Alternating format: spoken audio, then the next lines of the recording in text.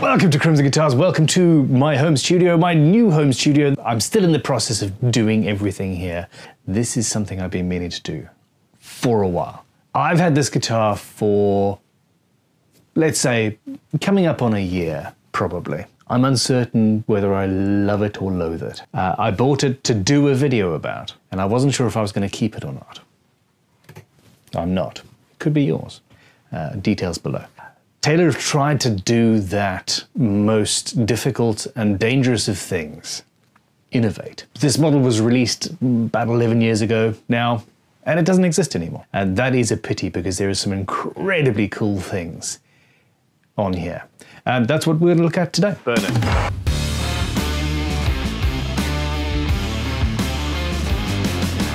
Perfect! This is the Taylor Solidbody, which is a misnomer, I think. We're going to take it apart and have a look. Standard, because it's just got dots and not pretty inlays, etc. And a standard, very attractive flame maple top. I'm a fan of Bob Taylor's work. I'm a fan of the sheer immense quality that we've got here. The build quality is impeccable. The fretwork is, well, very chunky frets, but it's an electric guitar, isn't it? It doesn't quite gel for me. And I think that's because of the construction of the body. I've spent the last 20 years just immersed in my own builds, and that is not the best way. I've got hundreds of books on guitars by other makers, but I haven't had one-on-one intimate time with them. That is changing. I am buying as many interesting guitars as I can across the price ranges, from 60s Ibanez's worth basically nothing to high-end Les Pauls and Taylors and things like that. I am going to buy them, experience them, look at them, take them apart and see how they tick and what made them, and then, in most cases, I'm going to raffle them off and you guys can have them, and I can use the money and hopefully the profit made from that to buy the next guitar and keep them coming. On top of that, from the point of view of a guitar building channel, we are then going to be able to provide plans and measurements and all of those interesting things about all these strange guitars that most people don't think about and don't care about, for one, but also we'll be able to take the inspiration and also record for posterity. I'm going to be photographing all of the more interesting instruments, and hell, maybe we'll put a book together at some point. Either way, this guitar is truly, truly interesting. We've got the standard, very pretty Taylor headstock. I love the truss rod cover, and I think it's just got a single action truss rod in there. The whole neck, the shape of the neck, the width of the nut feels like an acoustic. I haven't measured it yet, but that's the impression I get. This bridge is, it's incredible. I really, really like this bridge. And they made a tremolo version of it as well. That does not sound like a guitar to me. It sounds like a cardboard box. The back's solid. I like the way the Sapedi has got the same angle going into each other. It's not perfectly book matched, but it looks very cool nonetheless. And here's the reason I bought this guitar. A single bolt. It feels like a set neck.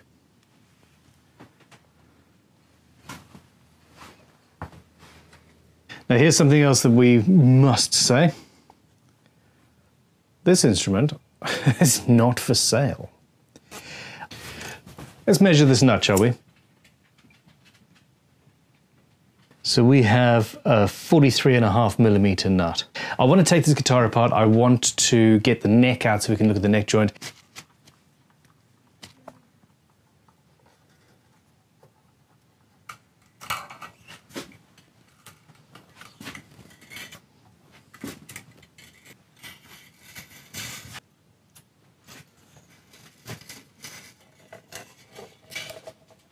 There's very nice comfort carves everywhere you go. I really like that.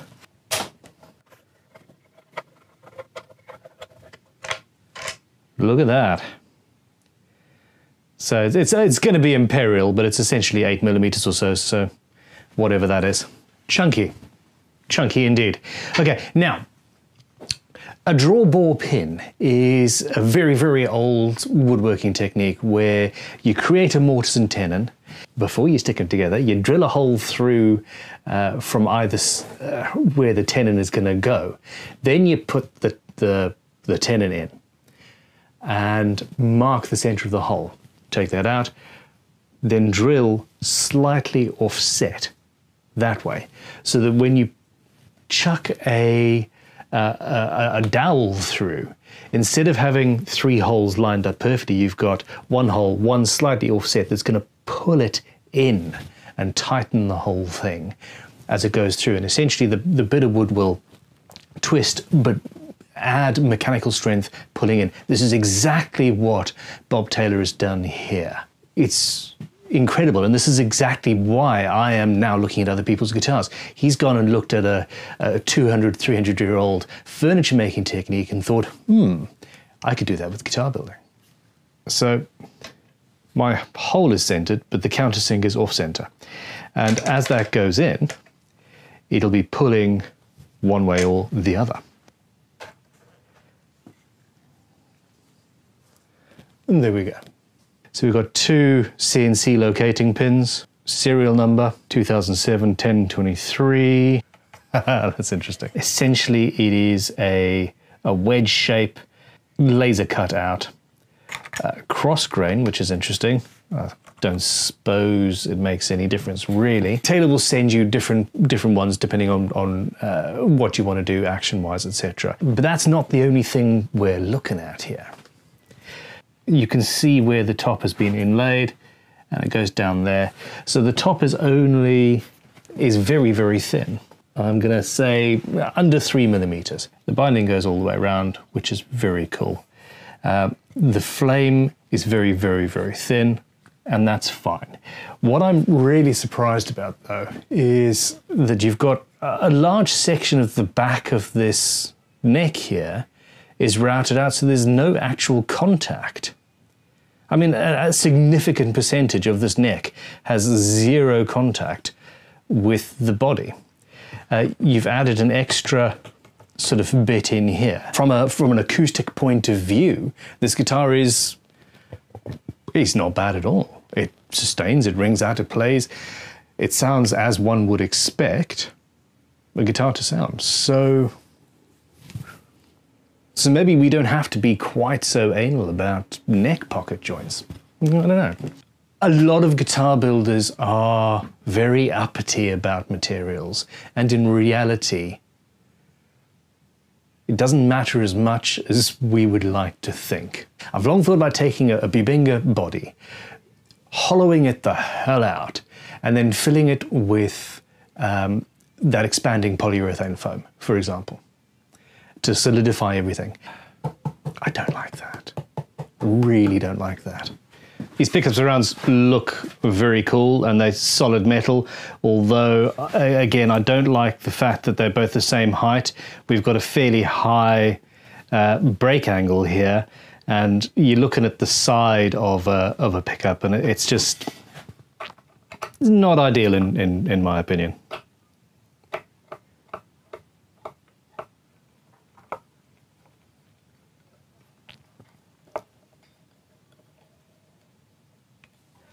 So it wouldn't surprise me if these are chromed aluminium, maybe brass.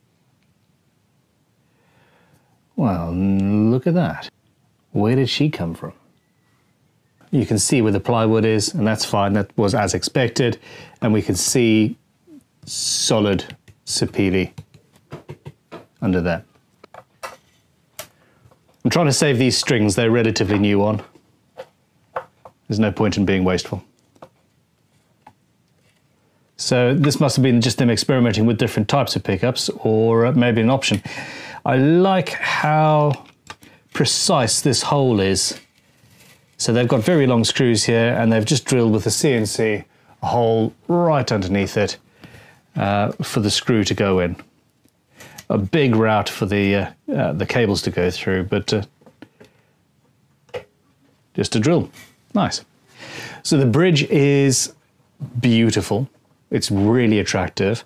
It is made out of aluminium. So it's heavily chromed aluminium. It's used on a lot of electric guitar parts, but generally cheap or mass-produced modern hardware, you don't tend to use aluminium, you use brass or steel, really. Is this another one of those things that I think aluminium is not as good because I've been told that aluminium is not good, and it's like the whole placebo thing. The only issue I've got with this guitar is because of the plywood, and it's not because it is plywood, it's so thin that it just feels weird, and it doesn't feel like a guitar should. Am I narrow-minded? Let me know in the comments.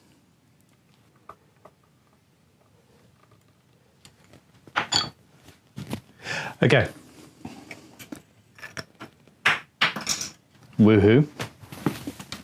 On a normal guitar, you have a Tune-o-matic or a hardtail or something, and or even say a 6-point tremolo system, and it's a 6-point tremolo system because you want as much contact as humanly possible between the bridge and the body.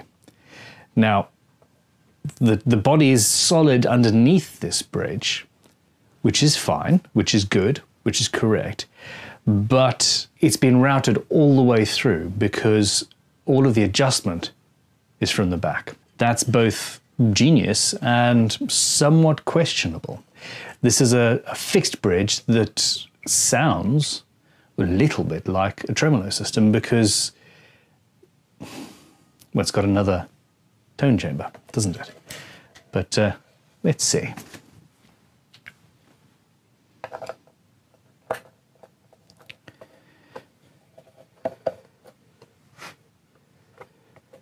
That fits nicely. Oh, wow, okay. I hoped that we were going to have a really big, chunky system going right to the back of the guitar. It's not that at all. It's, yeah, it's not that at all. Excuse me. Yeah. Smells nice. It doesn't appear that it's ever been opened since manufacturing, basically. It smells like a fresh cut chunk of wood. And I'm fully aware how weird I am. Okay, I'm taking these off. I need to concentrate. Isotunes, Crimson 10. I've purposefully left this to open on camera so that I can get my impressions. And I think I know why, or another reason why this guitar has not done very well. When you have anxiety, when I as a luthier have anxiety over how to adjust something, that doesn't bode well. Sure, it's going to be super easy and I just need to figure it out. Essentially what we've got is your strings go in, they're top mounted into these sexy and very comfortable saddles. The intonation is absolutely locked and nothing is going to move. You release that in the back here somehow.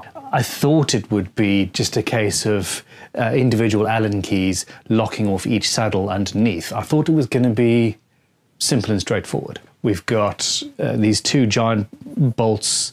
They look like not lock nuts, but they've got Allen key grub screws going from that side. I'm not sure what those are in there, probably more Allen keys. What are those holes for? 1, 2, 3, 4, there's only 5 of them. Let's see, maybe these are locking off the pairs, maybe releasing those releases all 6 saddles to then adjust. I don't like it. Adjusting intonation, Taylor, electric guitar.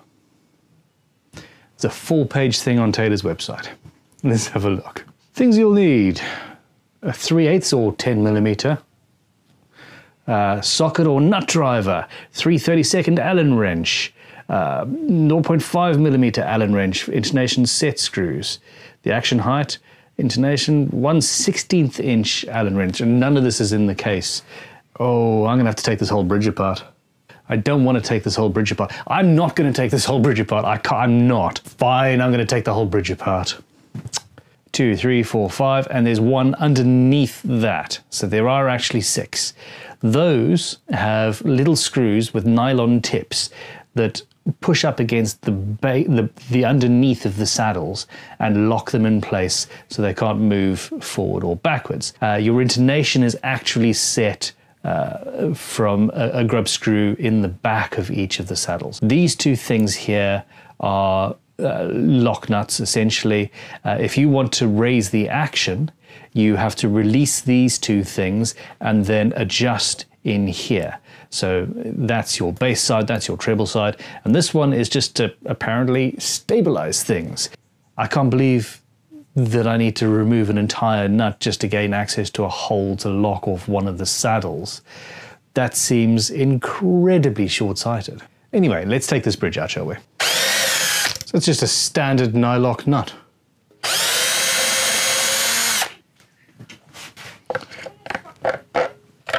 Aha!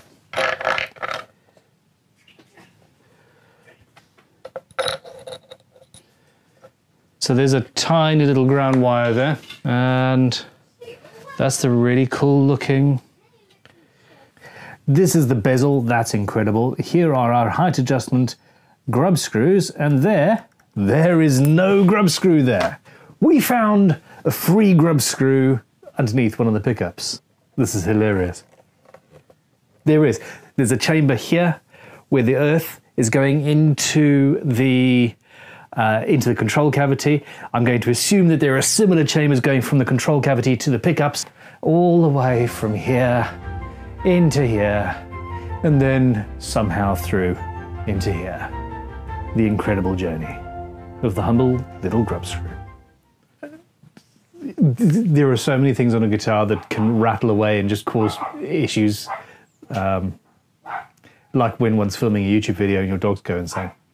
I love how each saddle is dovetailed into a slot there.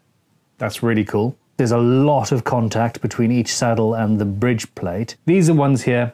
They're nylon tipped locking grub screws. They go underneath the saddle and push it up and lock it in place.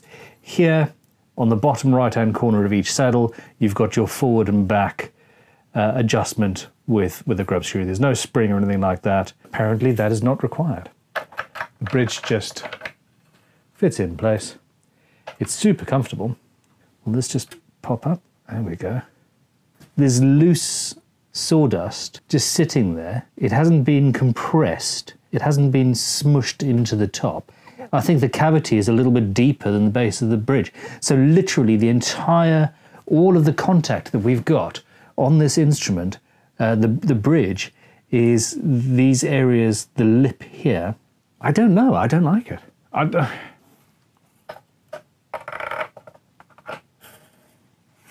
This whole system is divorced from this system by just 3 contact points. And that's your height adjustment. So you've got, yeah. This whole plate is bolted down to the wood.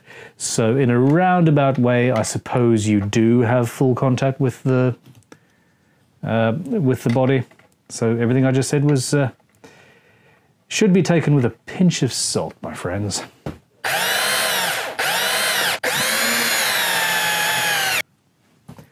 Okay, that's the loose one. Let's lock that off. Our height hasn't changed. Let's see what's going on in here. There is something special. Woohoo! What we've got. That's a fairly cool looking switch.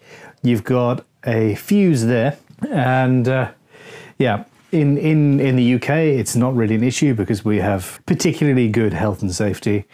But there are places where you can get electrocuted by faulty ground in a building and something like that. So if you touch the strings in your guitar and there's a faulty ground, it comes up through the microphone and you can die. And that little fuse apparently stops that. So that's quite cool. It's another one of these things that they've just added in that's pretty cool. The switch is on a metal plate and it looks like MDF from inside. It really does. I've never needed a torch in here, and I find that I do though. So it's better quality than an MDF. It's relatively compact, I suppose, but that's what it is. Essentially, this is a modern Danelectro. The cavity is absolutely, it's hollow all the way around, maybe even further. And yeah, we've got a particle board guitar. That surprises me. There's no shielding paint inside, assuming that there's some clever reason why not. Let me know in the comments what you think. I'm going to squirt a little bit of switch cleaner in.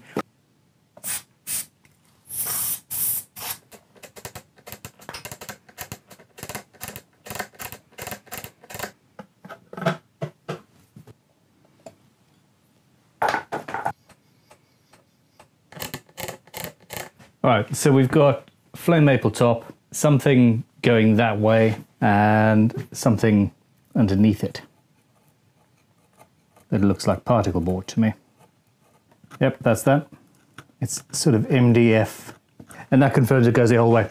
The other interesting thing is, I think that they've finished this whole thing and then routed these pockets out.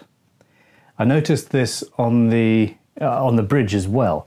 It's a very clean line. There's no overspray, and you can actually see permanent marker on the top of the body on both sides of it. And same thing here and here.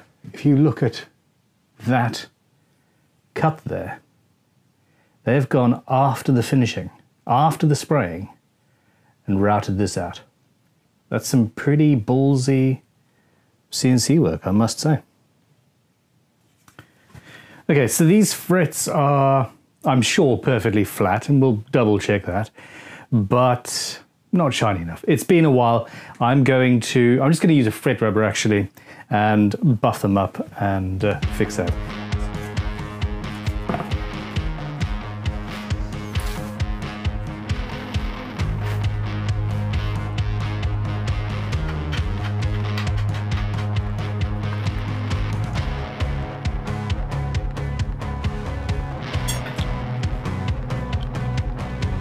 There you go, 1/4 inch.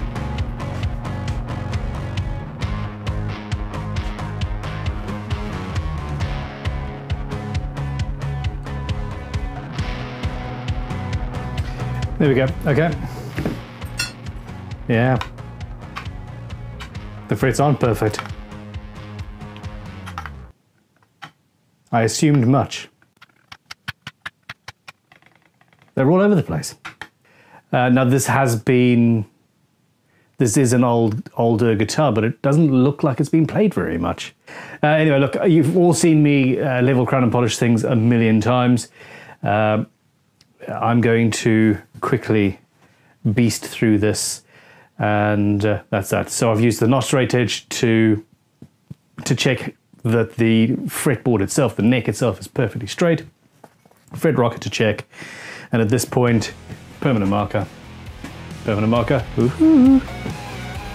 Hopefully I don't have to take off too much.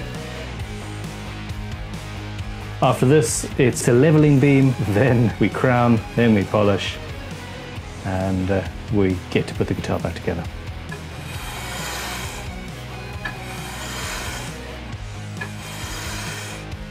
Not much pressure at all.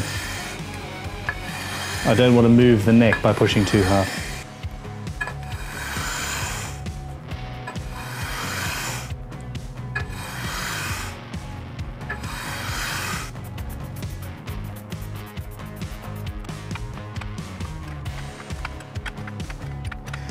There we go. We now have level frets.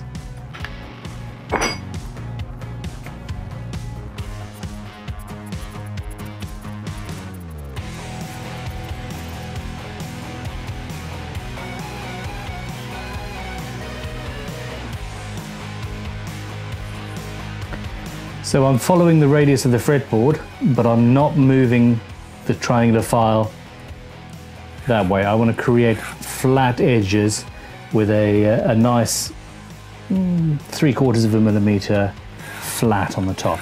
And then when I do the rounding over, that's when, or the polishing, etc., that's when you're going to round that over a little bit. By the way, all of these tools, the Crimson tools, leveling files, notch straight edges, all of that sort of stuff. If you're currently watching this, what is it, August 2022. Really is. It's 2022, people.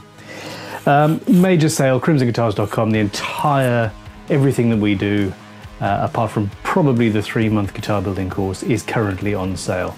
And on top of that, we've got free shipping in the UK and subsidized shipping for the rest of the world. So we've capped the shipping for everywhere in the world. No matter how heavy the thing is that you order from us, it'll be no more than 20 quid to ship to you. Because I care. Let's get some 600 grit wet and dry paper. Start with that. Then I'm going to go through the fret rubbers, coarse, medium, fine, super fine. And then finally, it's dinner time. Maybe I'll finish this tomorrow. We'll see.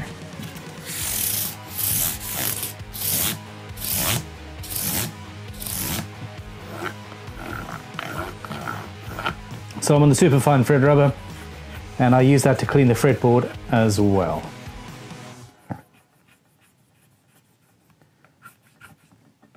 It's very lightly abrasive, but not very much at all.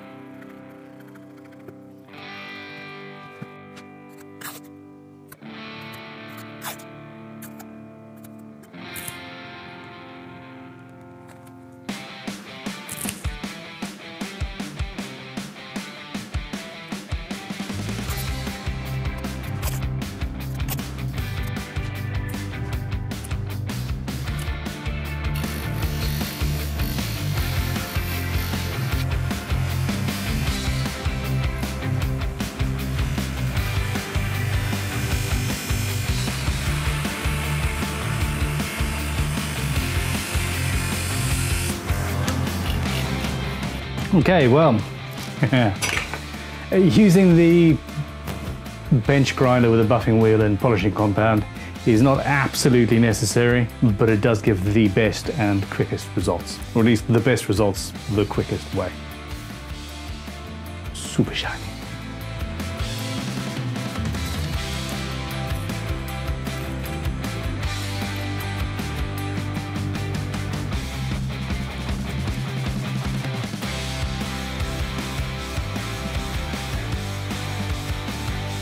Fretboard and finish cleaner. So get rid of the last of the polishing compound and anything else in there.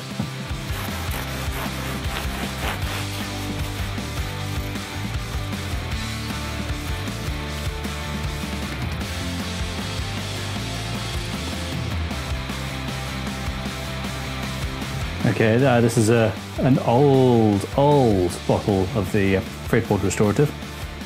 Same stuff, just new packaging. It rejuvenates the fretboard.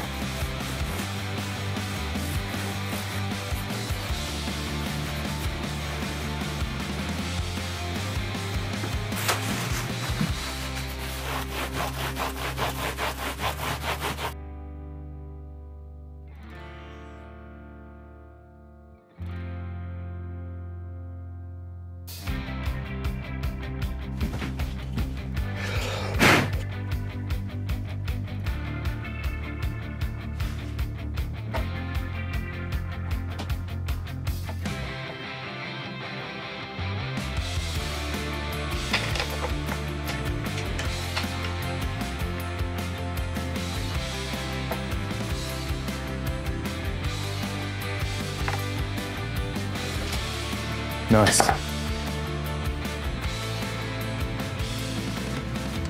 That is a really cool system, I must say. All fun and games. Let's get her strung up again and see what we got. Of course, it's all tangled and a nasty mess.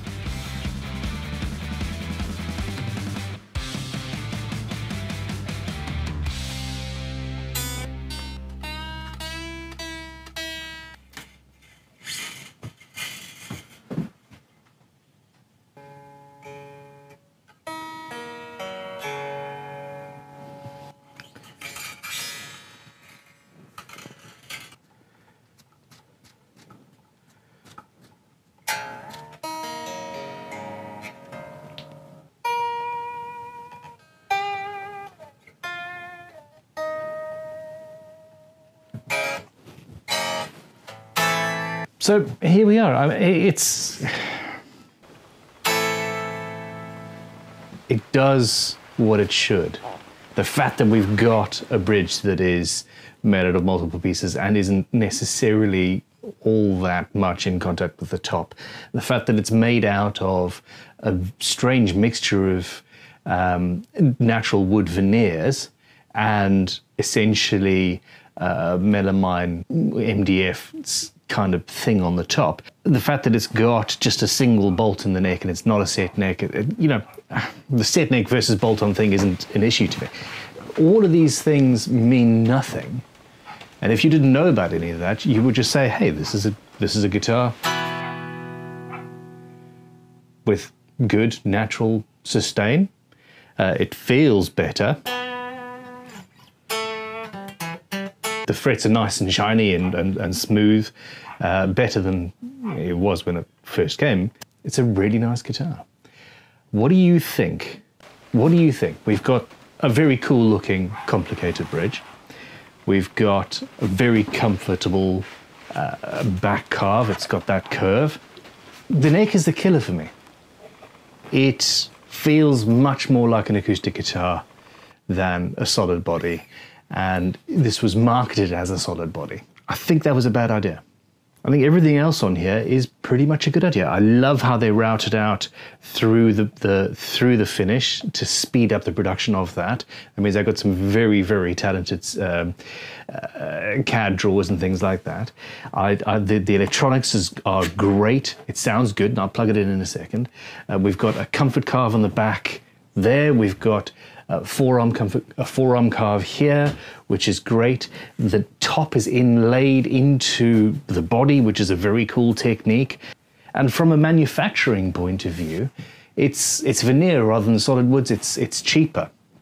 It's cheaper to manufacture. All right, and this is the final little bit of craziness. This guitar essentially has 3 humbuckers.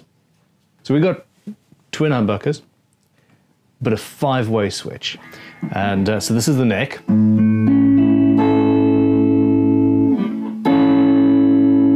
I should probably tune this again. Dagnammit. Hold that thought. Neck position. And bridge position. Okay, that's all cool. Now with the 5-way switch, tone all the way on. In the second position, you've got the inside coils of both humbuckers, fairly in parallel. So it's a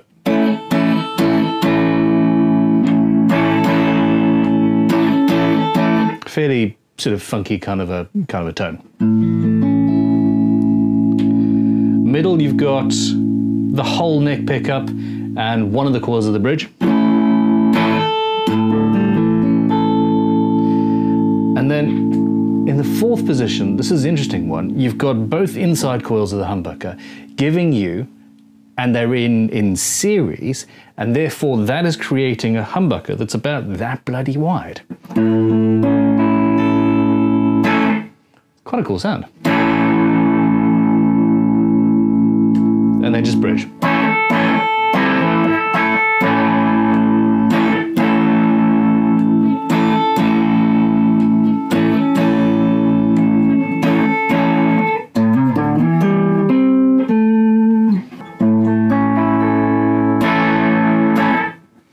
And the finger picking, so.